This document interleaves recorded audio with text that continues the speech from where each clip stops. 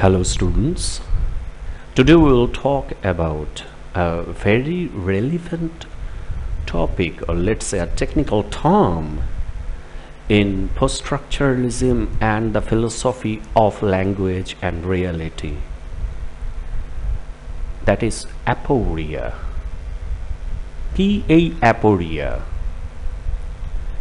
Nowadays, everywhere when there is a discourse about the impossibility of some excess বা অতিরিক্ত উপাদান in some system that the system's own logic cannot conquer, cannot contain and cannot adequately explain also, সেই ধাঁধা, সেই প্রতিবন্ধকতা, সেই প্রান্তিক বাধাটাকে আমরা বলছি aporia. So an aporia is like a philosophical or at least a logical impasse বা অনতিক্রম্য বিন্দু. It is an obstacle or প্রতিবন্ধকতা, a puzzle অথবা একটা কনফিউজিং দুবিধা বা দ্বিধা, a gap which cannot be bridged, সেতু বন্ধন করে অতিক্রম করা যাচ্ছে না, which cannot be filled up, সেটাকে বোঝানোও যাচ্ছে না, কাটানোও যাচ্ছে না, জয়ও করা যাচ্ছে না.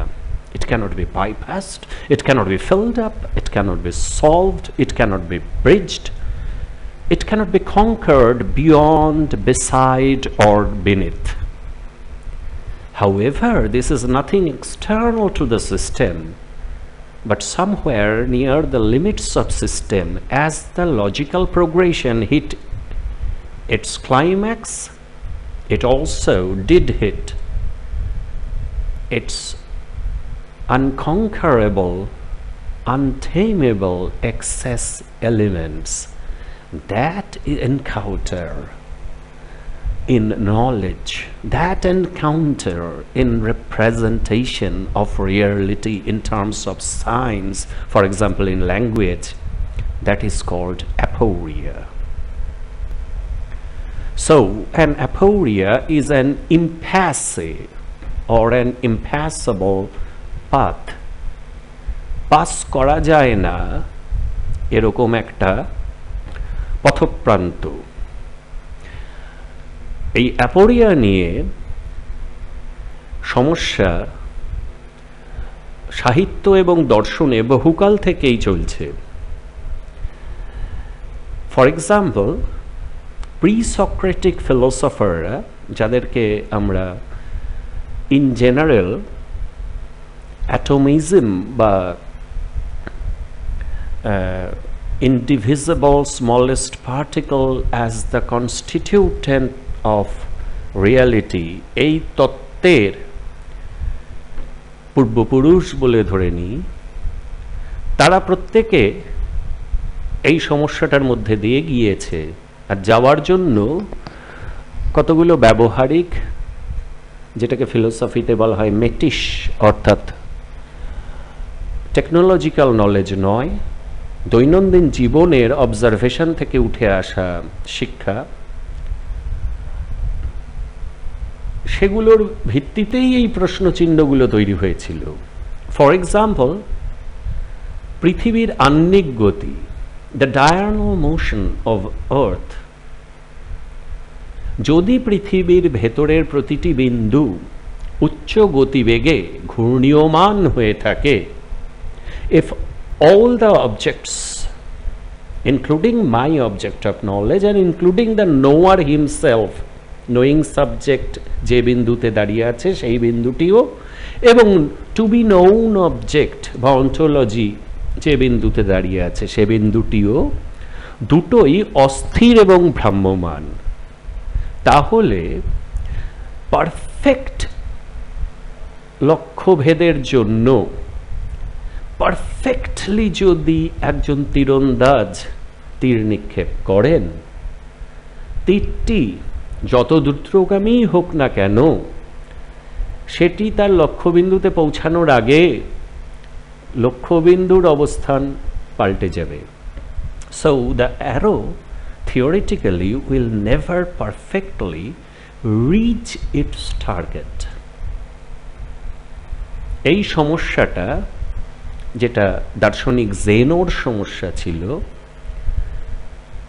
অনেকটা সমাধান করেছেন পরবর্তীকালে নিউটন তার ফিলোসফিতে by introducing an element called জাড্ডো বা ইনার্শিয়া। আর একটা উদাহরণ দেখা যাক। ধরা যাক একজন মানুষ যার নাম আখিলিস, তিনি একটি খরগোশের পেছন পেছন ছুটছেন। এবার খরগোশ মানুষের থেকে কম গতিবেগে ছোটার ফলে রিলেটিভ ভেলোসিটি বা আপেক্ষিক গতিবেগের অঙ্ক অনুযায়ী একটা সময় আসবে যখন মানুষ খরগোশটিকে ধরে ফেলবে। But the problem is, however smaller distance can you imagine, there is always a smaller distance than that. তুমি যতখানি ছোট একটা সংখ্যাই কল্পনা করতে পারো কি না, তার থেকে ক্ষুদ্রতর একটা সংখ্যা থেকে যায়। তাই যত সামান্য distance between the man and the rabbit তুমি কল্পনা করতে পারো, তার থেকেও ক্ষুদ্রতর একটা ডিস্টেন্স থেকে যায় যেটা ম্যান এখন অতিক্রম করেনি এবং কোনোদিনও অতিক্রম করতে পারবে না। ধরা যাক খরগোশ এবং মানুষটির মধ্যে 1 ন্যানোমিটারের ব্যবধান, কিন্তু 1/2 ন্যানোমিটার তো তার থেকেও ছোট।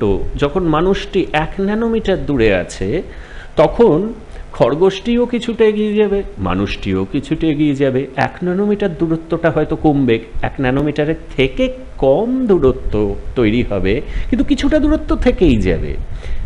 এইভাবে যেহেতু বিন্দুর কোনো ডাইমেনশন নেই, সেই জন্য একই বিন্দুতে কখনোই this man and this rabbit আসতে পারবে না। So the man will never catch the rabbit. আর একটা উদাহরণ দেখা যাক।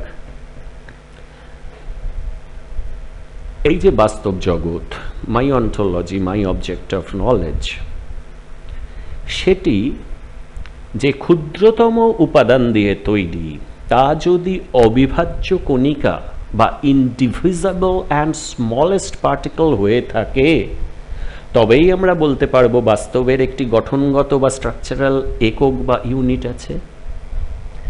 কিন্তু তুমি যত ক্ষুদ্রতম একটা কণিকাই কল্পনা করতে পারো কিনা, তার থেকেও সেম লজিকে আর একটা প্রশ্ন বেরিয়ে আসে, সেটি কোন ক্ষুদ্রতর কণিকা দিয়ে তৈরি? What are the smaller particles that made the smallest particle?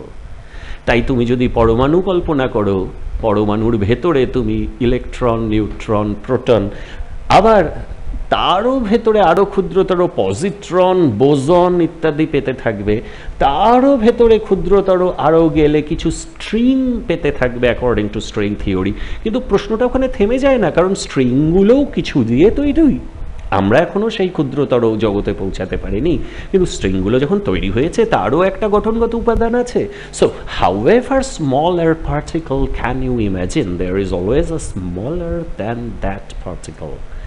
And however indivisible your hypothesis can be about a particle, the particle is constituted of something smaller implies that it is not indivisible.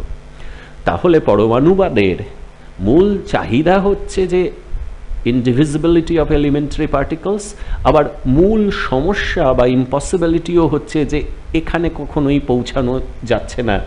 Our epistemology is never reaching the absolute smallest particle.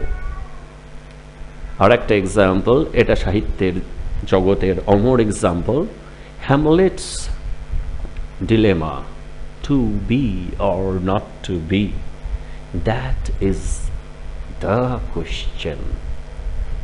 পরিষ্কার দেখা যাচ্ছে যে এখানে এই বাক্যটি একেবারে directly অ্যাপোরিয়াকে এক্সাম্পলিফাই করছে।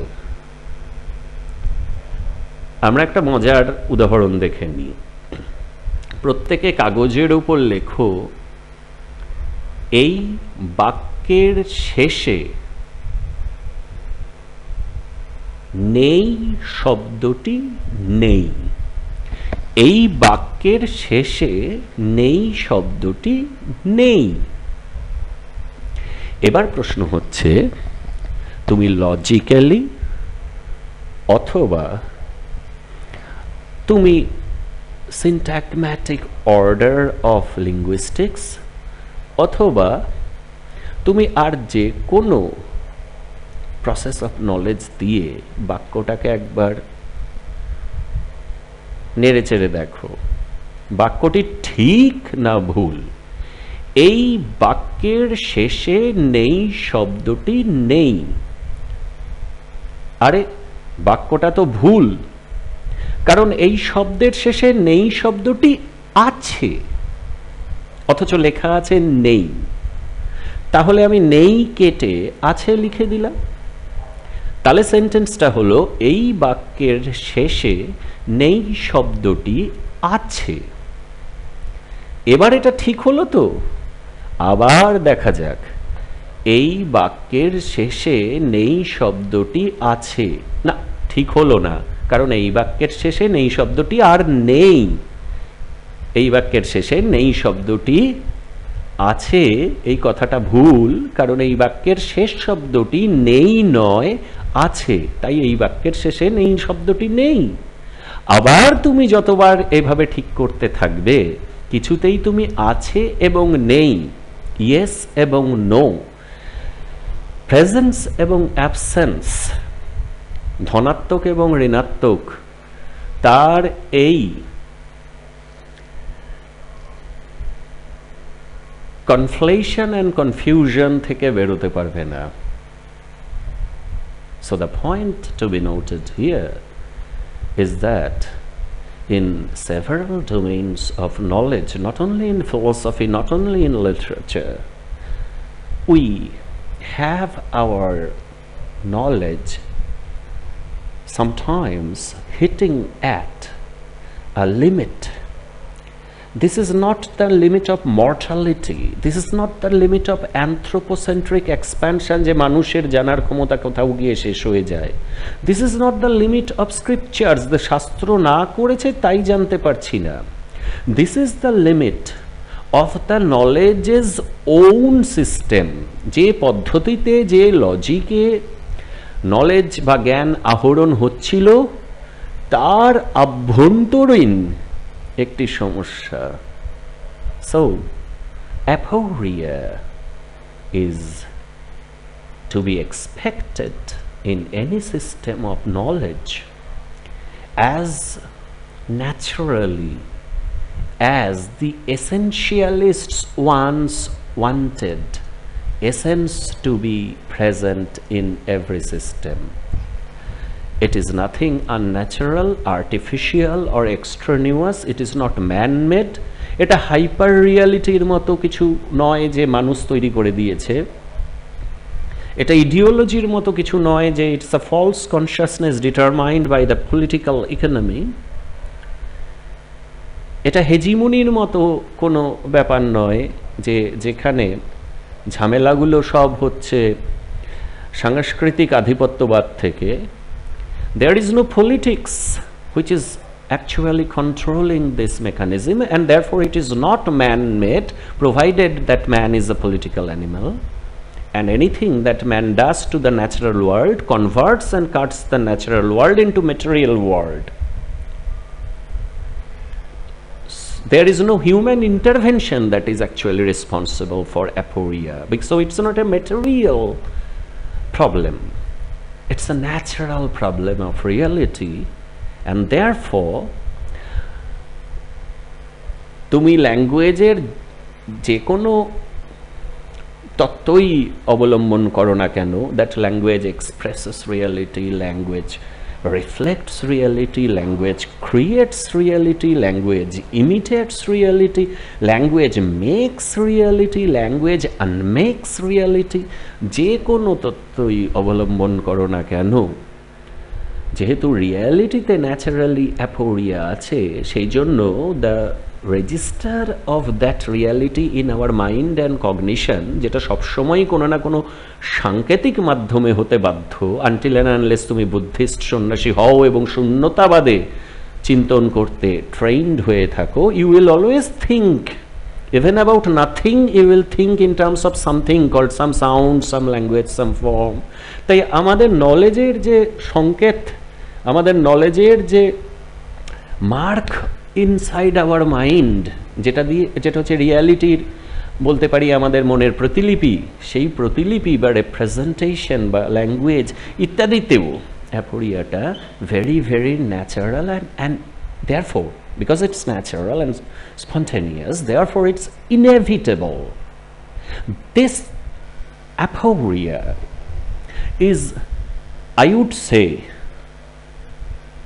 the ultimate proof of the validity of deconstruction, because the reality is already always self-deconstructing.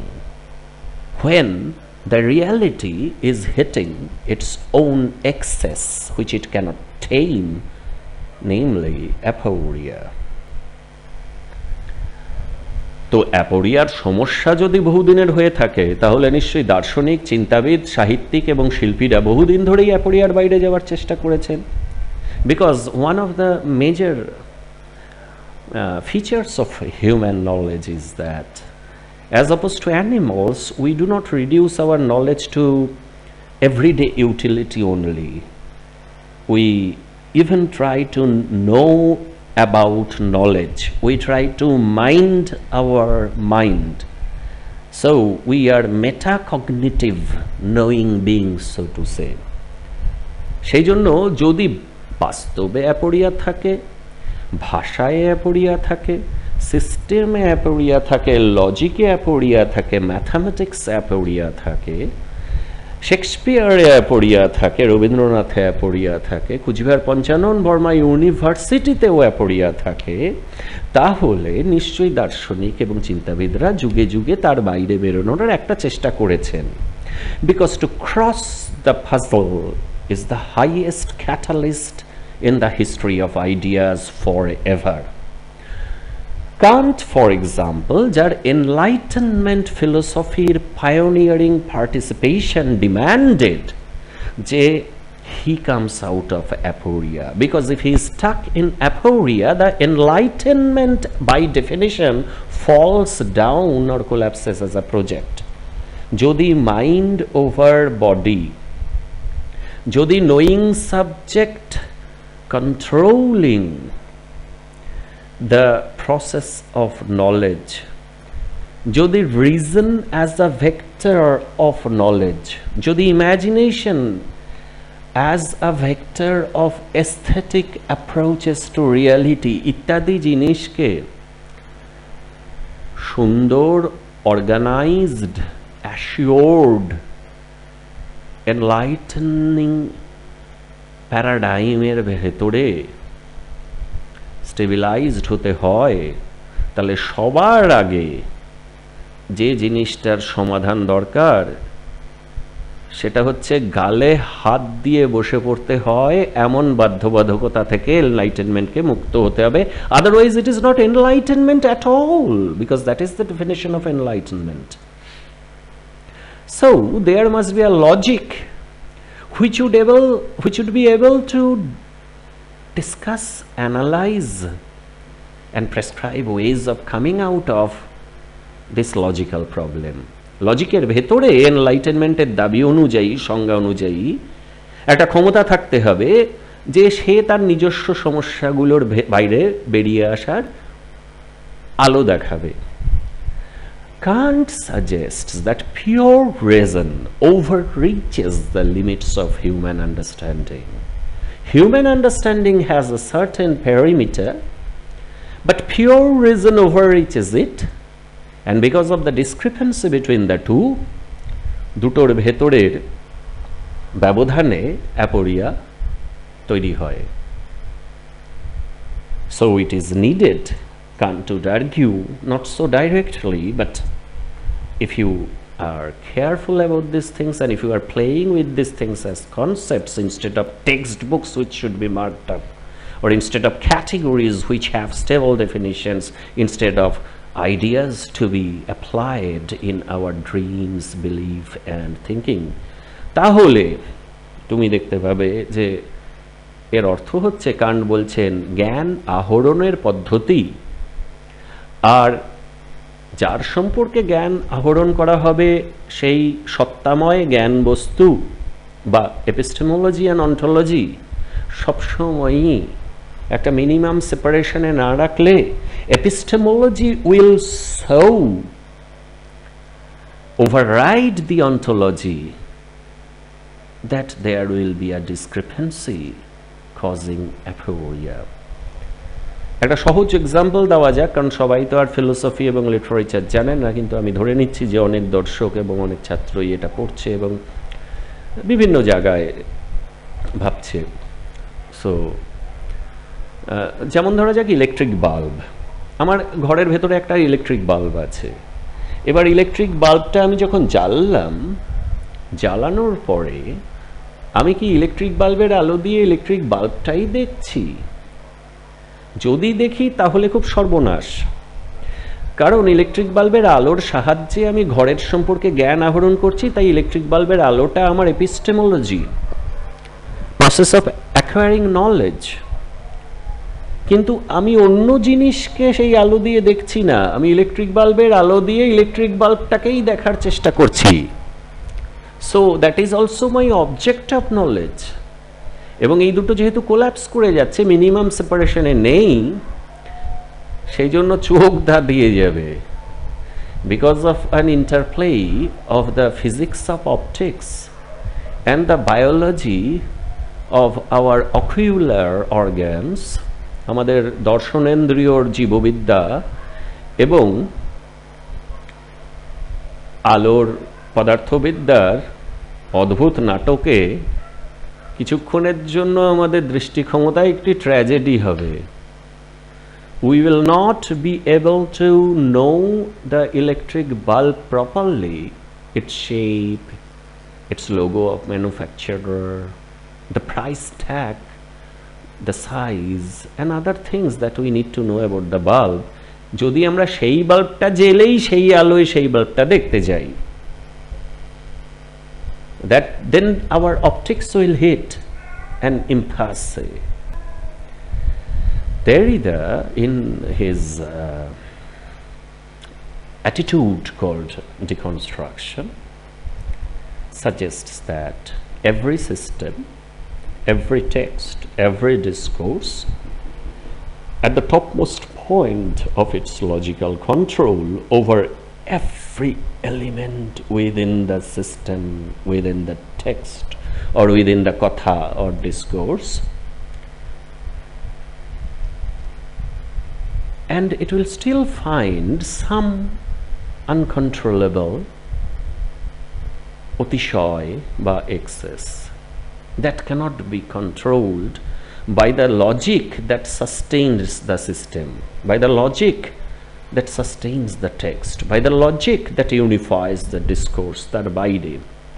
অর্থাৎ একটা সিস্টেম, টেক্সট বা ডিসকোর্সের ভেতরেই আছে একটা এক্সেস, যেটা সেই সিস্টেম, টেক্সট বা ডিসকোর্সের ফান্ডামেন্টাল প্রিন্সিপল মানছে না। Some kind of inside outside to the system, refusing the totalization of the system or the text or the gamut of signifiers. This excess cannot be signified by reference, it has to be signified by difference. It cannot be defined as or described as this rhetoric apply করলে like this বা as this তা দিয়েও ব্যাখ্যা করা যাচ্ছে না, সংজ্ঞাবদ্ধ করা যাচ্ছে না। The only way that this excess can be inscribed is no iti, no iti, neither this nor that, nor that, nor that. Infinite difference with infinite alternative substitutes. তার মধ্যে দিয়ে এই এক্সেসটা মার্ক বা সিগনিফাই করা সম্ভব। আরও সর্বনাশ, কখনো কখনো নাইদার দিস নর দ্যাট বা ন ইতি ন ইতিতেও নয়, আমাদের both yes and no, both black and white, both this and that এরকম অসম্ভব প্রায় কনজুগেশন দিয়ে সেই এক্সেসটা ব্যাখ্যা করতে হয়। একটা উদাহরণ দেখা যাক পদার্থবিদ্যায়। আলো এনার্জি না অবজেক্ট? ইজ লাইট শক্তি और is light वस्तु? आंसर वाकई में यही आंसर है, both.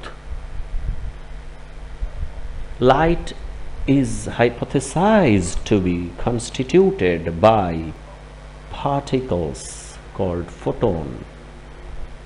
At the same time, light is an energy with a tremendous velocity that objects usually are not expected to have, but energies are expected to possess. So, light is both Shakti and Vastu, both at the same time. কিন্তু আমাদের যে জ্ঞান তত্ত্ব এবং আমাদের যে ontology called this reality আছে, তাতে বেশিরভাগ ক্ষেত্রেই আমরা কি দেখে থাকি, যে বাইনারি অপোজিশন বা দ্বিঘাত সমীকরণ দিয়ে সমস্ত কিছুই আইদার হোয়াইট অথবা ব্ল্যাক, আইদার রেড অথবা গ্রিন,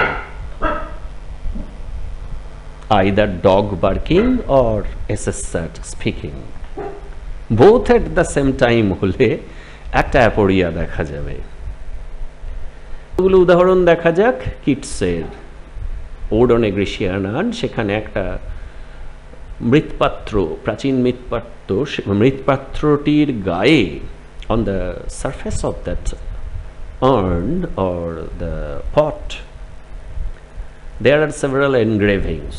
একটা এনগ্রেভিং আছে, অনেকটা ইংলিশ ডিপার্টমেন্টের ফ্রেশার্সের আদলে কিছু ছেলে মেয়ে আনন্দ করছে। সেই শেপ, সেই আনন্দ, সেই ডাইনামিজম এবং সেই পিওরিটি অফ ইডেনিক এরোটিসিটি দেখে কিডস প্রশ্ন করছেন, what main or gods R these?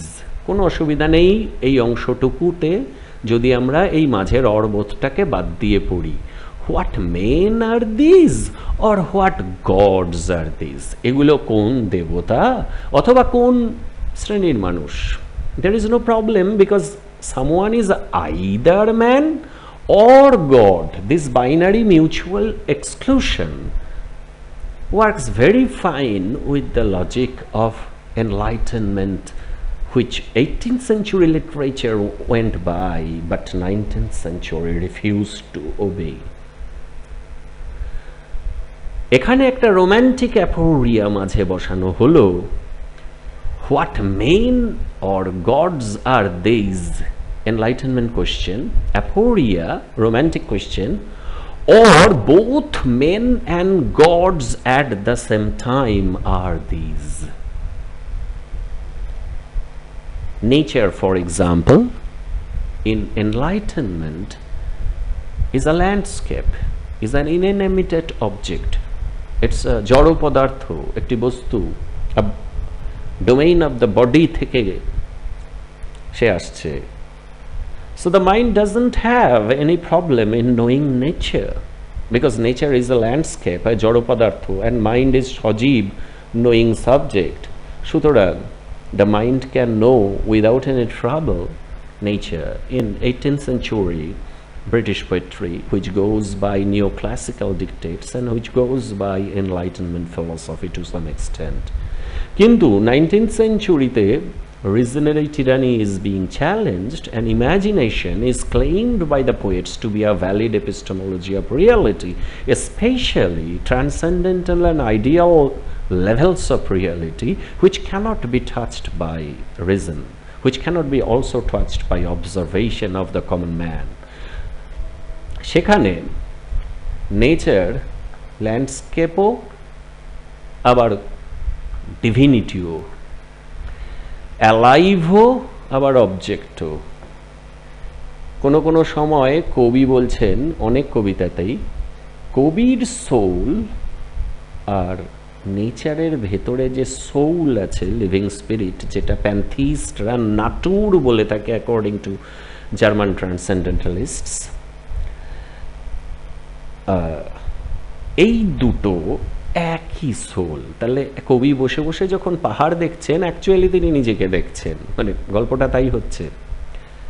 So nature is both a landscape, a background, a place, an object, and a spirit, an alive spirit, and often a divine spirit.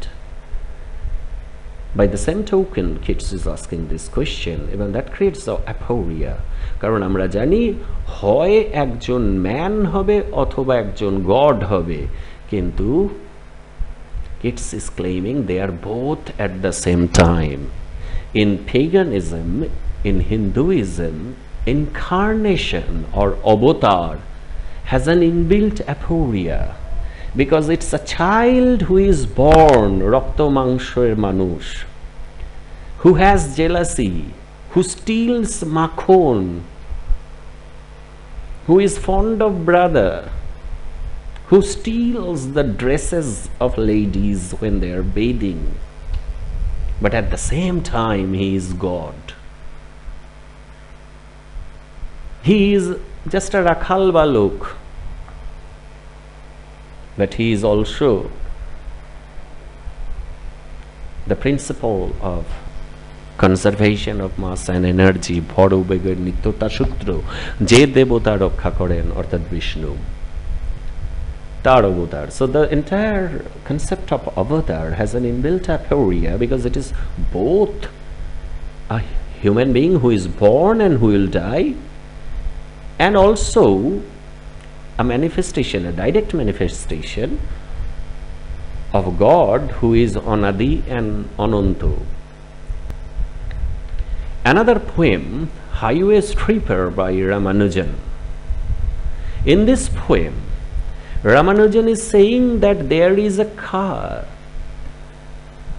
which is speeding up in front of him, and from the window of the car, Ramanujan sees that there is a woman in the car who is throwing her dress articles one by one. She is tripping down inside the car. So it starts with hat and ends at sock.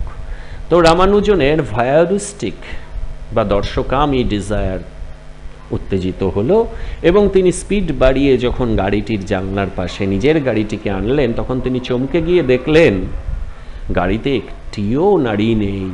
There is no stripping girl in the car. এবং গাড়িতে ঠিক রামানুজনের মতো দেখতে, রামানুজনের বয়সী, রামানুজনের জেন্ডারের একটি পুরুষ বসে গাড়িটা চালাচ্ছে, যেভাবে রামানুজন গাড়ি চালাচ্ছেন, অ্যাজ ইফ রামানুজনেরই মিরর ওই গাড়িটাতে বসে আছে। Now Ramanujan hits an aporia. Where did that stripping girl whose nudity he wanted to see suddenly vanish? Where did the stripper melt into the air? কোথায়? Ramanujan has only two solutions to accept, two possibilities. One, he says that the other man, who is actually Ramanujan himself in another car, a rupobhed or allotrope, a polymorphic allotrope of Ramanujan himself, This encounter is an Atma Sakshatkar, you know, two birds sitting on the branch of a self-same tree, one eating, bhokta, another watching it, drashta. That type of an Atma Sakshatkar situation has been enacted. He has seen himself. But when he is seeing himself, he must see himself naked. Otherwise it's not Atma-Sakshatkar. আমি যদি আয়নায় দাঁড়িয়ে নিজের social, cultural, textile, fashion, ideology, political party ইত্যাদি মুখোশগুলোকেই আবার দেখি, that is only আয়নায় নিজেকে দেখা। That প্রতিবিম্বন is not আত্মসাক্ষাৎকার। আত্মসাক্ষাৎকার is when my দ্রষ্টা impulse will be able to see at its naked rawness and pure truth the bhokta self in me. Only then it will be self-encounter. Ramanujan has therefore had to shed his clothes, his masks for Atma-Sakshatkar. And in the process he has shed, he says in these words, সাপ যেভাবে খোলস ছাড়ে পুরনো, রামানুজনও সেভাবে পোশাক শুধু ছেড়েছেন তা নয়, তার আনকনশিয়াস মাইন্ডের লিবিডিনাল ইকোনমির বিভিন্ন এলিমেন্টগুলোকেও ছুঁড়ে ছুঁড়ে ফেলেছেন জানলা দিয়ে। In the process he has shed down not only his masks and dresses, but also the omen around him, in him, disturbing his unconscious as a presence that keeps on haunting the other within the self. He has shed it down. Arekta possibility that যেটা দিয়ে রামানুজন আবার এই প্রক্রিয়াটা solve করার চেষ্টা করেছেন, and that is spiritual sublimation of this essential voyeuristic desire, এই দর্শকামী উত্তেজনার ফাইনালি সাবলিমেট করে তিনি একটা স্পিরিচুয়াল মেসেজ দিচ্ছেন about Ardhanarishvara or অ্যান্ড্রোজিনি, that everybody is constituted by complementary conjugation or unification or integration of the masculine and feminine tendencies in definite proportions, and this is the moment when Ramanujan is encountering his own androgyny, that facts about his own reality. Another example is from Macbeth. You know, Macbeth has a number of aporias. একটা তো খুব mathematical অ্যাপোরিয়া, যে একটা chair কেন কম করলো, কারণ ব্যাংকোর মারা যাওয়ার খবর তো তখনও আসেনি যে ব্যাংকোর চেয়ারটা উঠিয়ে রাখা হবে। তো ব্যাংকোর জন্যও চেয়ার রাখা ছিল। যদি ব্যাংকোর ভূত ম্যাকবেথের চেয়ারে বসতো, ম্যাকবেথের জন্য একটা চেয়ার খালি থাকতো যেখানে ব্যাংকোর জ্যান্ত থাকলে বসার কথা ছিল, কিন্তু সেই একটা চেয়ার আগে থেকেই কমিয়ে রাখা হয়েছে। How does the state, the decorator, know that some time ago Macbeth has killed Banquo? This is not yet any public knowledge. কিন্তু আমরা সেটার কথা বলছি না। We are talking about রাজতন্ত্রের সার্বভৌমিকতার যে ইডিওলজি, তার চূড়ান্ত বিন্দুতে বাইনারি অপোজিশনগুলোর চূড়ান্ত সক্ষমতার দরুন যে ফল্ট লাইন বা চ্যুতি রেখা তৈরি হয়, সেই অ্যাপোরিয়ার কথা মন দিয়ে শুনলেই বোঝা যাবে, যারা গল্পটা জানে না তারাও বুঝতে পারবে। একজন রাজা ডানকান, তিনি রাজ্যের সর্বত্র প্রশ্নাতীত কর্তৃত্ব কায়েম করতে চান, কিন্তু তিনি অতটা সক্ষম নন এবং বৃদ্ধ। তাই তাকে নির্ভর করতে হবে তার অধীনস্থ কারুর উপর, যিনি ডান হাত হিসেবে কাজ করবেন রাজার। রাজার চূড়ান্ত ক্ষমতা রাজার অধীনস্থ কারুর মধ্যস্থতায় প্রতিষ্ঠিত হবে, অর্থাৎ the সোভারেনিটি of the king as a monarch will be established by someone other than the king. তাহলে চূড়ান্ত সক্ষমতাটা রাজার হাত থেকে অলরেডি কোনো একজন আদার বা অপরের হাতে চলে গিয়েছে। And the matter now is that the reign of Cawdor, তাকে একজন সামন্ত প্রভু, তাকে ডানকান সব ক্ষমতা দিয়েছেন তার ডানহাত হিসাবে কাজ করার জন্য। কিন্তু ডেন অফ কর্ডর বিদ্রোহ ঘোষণা করেন, কারণ তার হাতে অ্যাবসলিউট ক্ষমতা আছে, কাজেই তিনি কেন রাজা হবেন না। এবার ডানকান ডেন অফ কর্ডরকে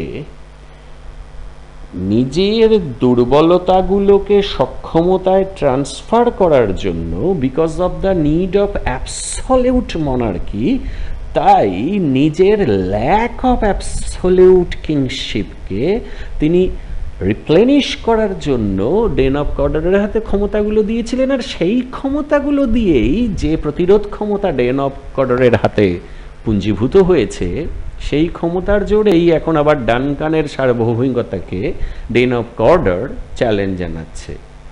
এবার ম্যাকবেথ বলে একজন সৈন্য, তিনি গিয়ে ডানকানের হয়ে যুদ্ধ করে ডেন অফ কর্ডরকে পরাজিত এবং পরাস্ত করলেন। এবার ম্যাকবেথ সেই জায়গাটা নিয়ে নিলেন যেটা ডেন অফ কর্ডর নিয়েছিলেন। Duncan is never getting the absolute control of the system that is centered around him. কি অদ্ভুত খেলা! The center itself has centrality but not control that the system that centers around it. So Duncan is like a center in the monarchy but never center of the monarchy. So I think you are getting the aporia. রাজার চূড়ান্ত ক্ষমতা প্রতিষ্ঠিত করাকে রাজতন্ত্র বলা হয়, কিন্তু রাজা যদি সেটা না পারেন তাহলে রাজার একটি ডান হাত সে কাজটা করে দেবে। তাহলে চূড়ান্ত ক্ষমতাটা কার ফাইনালি প্রতিষ্ঠিত হলো, রাজার না someone else? This aporia goes on haunting the text and finally Macbeth Dan of কর্ডরের মতোই বিদ্রোহ ঘোষণা করলো, আবার চুপিসারে বিদ্রোহ ঘোষণা করলো এবং ডানকানকে ঘুমন্ত অবস্থায় মেরে ম্যাকবেথ তারপর রাজা হলো। এই চ্যুতিরেখার সব থেকে নির্মম বহিঃপ্রকাশটি হচ্ছে, যদি তুমি কাউকে হত্যা করতে পারো in a system, if you can kill a participant in the system, ধরা যাক সমাজের একজন পার্টিসিপেন্ট অর্থাৎ সিটিজেনকে আর একজন সিটিজেন হত্যা করতে পারলো, that will be a culpable offence and if caught the murderer will be punished. কিন্তু সিস্টেমটা যদি রাজতন্ত্র হয় এবং অ্যাবসলিউট মনার্কি হয়, তাহলে তুমি যদি রাজাকে হত্যা করতে পারো, the murderer will become the next king. অ্যাপোরিয়াটার চূড়ান্ত বাক্য বা স্টেটমেন্টেশন এরকম হবে যে রাজতন্ত্রের নিজস্ব যে প্যারাডাইম বা ক্ষেত্র, তার একটি সংজ্ঞা এরকম যে রাজতন্ত্র হলো সেই সিস্টেম যেখানে চরম ক্ষমতাশালী হচ্ছে রাজা, কিন্তু তার থেকেও বেশি ক্ষমতাশালী হচ্ছে রাজাকে যে মারতে পারে, কারণ সে পরবর্তী রাজা, নতুন রাজা। Postmodern thinker Loiter, or by spelling Lyotard, he talks about a concept called different. What is different? লক্ষ্য করে দেখো বানানটা আলাদা আছে। Different is not simple different. If we have difference of opinion, there can be a rule outside the conflict which can tell who is correct, who is not correct. ধরা যাক আমার সাথে আর একজনের কোনো বিষয় নিয়ে কোনো কনফ্লিক্ট হলো, so there may be a rule, সংবিধান হতে পারে, ল হতে পারে, কাস্টম হতে পারে, or there may be a judge outside neutral third party যে বলে দিতে পারবে দুজনের মধ্যে একজন ঠিক একজন ভুল। মীমাংসা তখনই করা সম্ভবপর হবে না যদি দুজনের মধ্যে কে ঠিক কে ভুল সেটা বলার মতো কোনো রুল আগে থেকেই বাইরে না থাকে, বা কোনো নিউট্রাল থার্ড পার্টি কখনো সম্ভবই না হতে পারে। That then is a situation in which conflictual parties both have a Hegelian tragic legitimacy, although they are incompatible, and there is no neutral outside rule or judge possible who can resolve this conflict. Then the conflict will be an incessant and irresolvable conflict. যেমন ধরা যাক নাৎসিরা claim করে, নাৎসিরা claim করে, এবং ক্লেমটা মানে politically খুব malignant হলেও logically খুব একটা খারাপ নয়। অনেকটা শাইলকের সেই ক্লেম যেমন লজিক্যালি ঠিকই ছিল। আরে বাবা, দেশের আইন অনুযায়ী দুটি ব্যক্তির মধ্যে একটি চুক্তি হয়েছে, এথিক্যালি শাইলক খুনি, প্রায় খুনি, সো কারণ সে মাংস কেটে নিতে চেয়েছে তাই তাকে পরাস্ত হতে হয়েছে। লজিক্যালি তাকে বলা হয়েছে কোর্টে যে তুমি মাংসের কথা লিখেছো, বুক থেকে মাংস কেটে নাও প্রতিপক্ষের, কিন্তু এক ফোঁটাও রক্ত নিতে পারবে না। তো এবার কথা হচ্ছে যে আমার সঙ্গে আর একজনের একটা চুক্তি হয়েছে দেশের আইন অনুযায়ী, দেশের স্ট্যাম্প পেপারে। এবার আমি যখন সেটা চাইবো, it is the duty of the state of police, court পুলিশকে বলবে, কোর্ট তার অফিসারদের বলবে, কোর্ট অ্যাডমিনিস্ট্রেশনকে বলবে যে state should hand over the pound of flash two Shylock. রক্ত বাদে পাউন্ড অফ ফ্লেশ কাটার দায়িত্ব ল অফ লজিক, এথিক্সের কথা বলছি না, law of logic and logic of law অনুযায়ী সেই মাংস স্টেটের কেটে দেওয়া উচিত ছিল।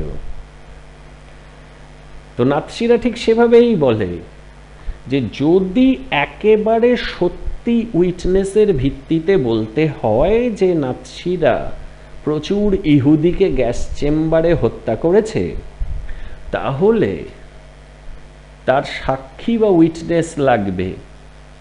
কে সেই সাক্ষী হওয়ার valid Adhikari?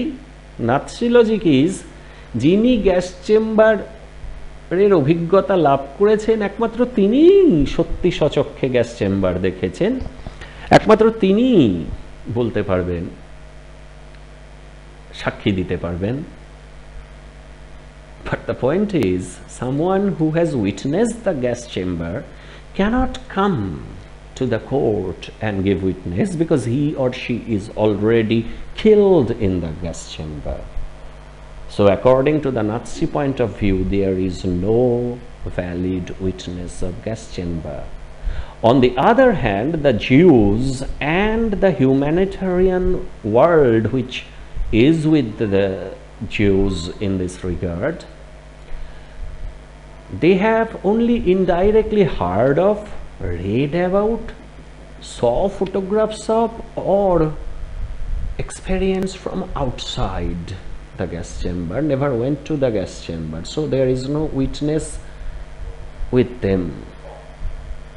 So there cannot be a resolution to this logical kada chhora chhuri, although historically it's a fact that Nazis of course exterminated a number of Jews very, very inhumanly, but within the logic of law